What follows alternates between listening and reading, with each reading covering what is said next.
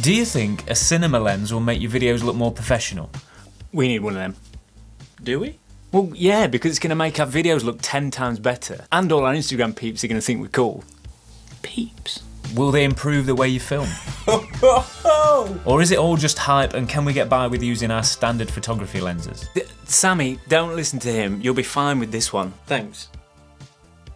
Oh yeah, sorry, this is the full-size version. Right, that's better. I put this affordable cinema lens from 7 Artisans, link in the description, against my Lumix S-Series prime lens to see if there are any noticeable visual and practical benefits to using a cine lens for somebody who works alone as a single person crew. Now, I know reeling off lists can be super boring, so I decided to keep it interesting but short and sweet and see if I could say it all in one breath. Because cinema lenses require manual focus, they have geared teeth to help support follow focus systems, while photography lenses have a smooth grip for the hand. They're metal, so they're more durable, and the added weight helps stabilise camera footage, as cinema cameras don't usually have IBIS. Set of lenses are roughly the same size to keep lens changes fast. The aperture is controlled on the lens itself with a D-click ring for smooth alterations, and the amount of light it lets in is measured in T-stops instead of f-stops, which is theoretically more accurate because it takes into account all of the elements inside the lens, not just the aperture size. That's it. That is it. So I noticed that the Lumix lens was slightly sharper, just a tiny bit, there's barely anything in it. To be honest, I don't mind a lens that's a little bit softer because I don't like an overly sharp image. But if you do like a sharp image, you can always turn the sharpness up in your camera. What I did notice is there's a little bit of purple fringing between the black and white lines on the Lumix. Now there's barely any of that fringing with the cine lens, which I'm very impressed by. Only a very slight difference in colour. I noticed that the cine lens was a little bit on the pink side. I do prefer the colours of the Lumix lens. Maybe it's just what I'm used to, but with 10-bit colour it's really not a problem because you can dial in your presets, use your LUTs in however way you want and get the colours you want out of it anyway. So both of them have a good starting point. It's only a very slight difference, so I wouldn't let that sway your decision either way. This was a close one. At first I preferred the cine lens flare, but actually having looked at it a little bit more, I preferred the Lumix lens flare. It just seemed a little bit cleaner because in some areas the cine lens flare was a little bit blotchy and it started to bother me a little bit. So maybe a little win for the Lumix lens on that one. Again, this is going to all be different depending on what lens you're comparing it to.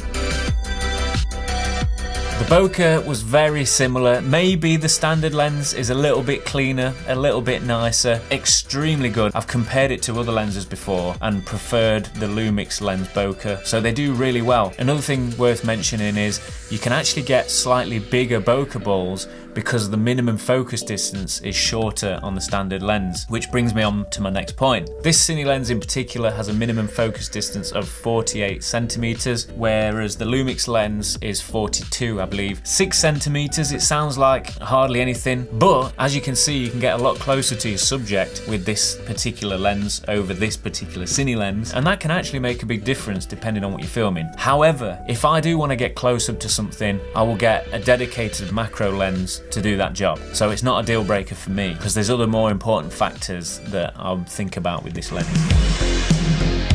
Focus breathing to me seemed exactly the same. I couldn't notice any difference, to be honest. However, because the focus throw and the barrel of the lens itself is a lot bigger, you can actually be a lot more precise with this cine lens. It's just so smooth and it works really well, but it doesn't stop there because it's also got imperial and metric markings on the lens itself. If you are trying to get into manual focus, then these standard lenses aren't great because they've got a continuous focus wheel, which means if you get to infinity or your minimum focus distance and keep going, it's going to lose its place. And also, because it's digital, it just doesn't work in the same way. Sometimes you can overshoot or undershoot it and it's just not very precise. It's also not as smooth as it is on this cine lens. That is just, oh, that is nice. That is really nice. As I mentioned before, they have geared teeth to help support follow focus systems. However, I found on Amazon these geared teeth rings that you can actually put onto your lenses. I'll leave a link in the description. Well worth picking up some of these. They come in all different sizes. It's going to make attaching your follow focusers way easier. In fact, you can't do it without, so it's the only option.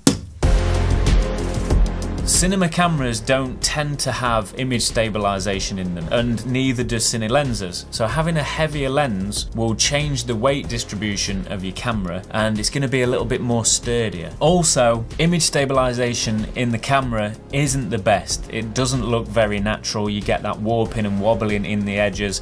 Even on some of the best image stabilization cameras out there, it's not as natural. So I tend to switch off the image stabilization if I'm going handheld and just get a heavier lens, and it's going to make your shots a lot more steadier, and they're just going to look a lot more cinematic because of that. If you're a gimbal person, the only thing you'll probably have to bear in mind is the extra weight that it's going to add to your setup. I'm using the DJI RS3 gimbal, which is the smaller of the two new ones, but I'm only using the S5, so that's a lightweight setup anyway, and it handles it fine. But if you're using a larger, heavier camera, just bear in mind that your gimbal might not be able to handle the extra weight. Love this thing. Nothing better than manual focus. I love it. Look at that.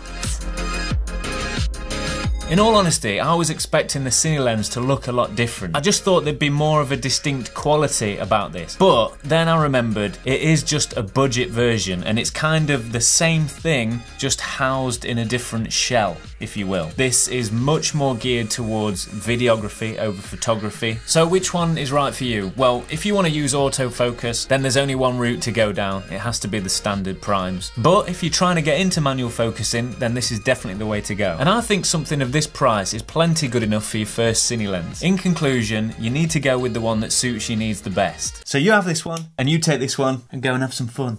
So at this point, you may have chosen between a cine lens and a standard lens, but you're probably left wondering one more thing. Which focal length should I get? It is actually quite important which focal length you choose based on a number of factors. And this video here is going to explain exactly what the differences are so that you can make the right decision.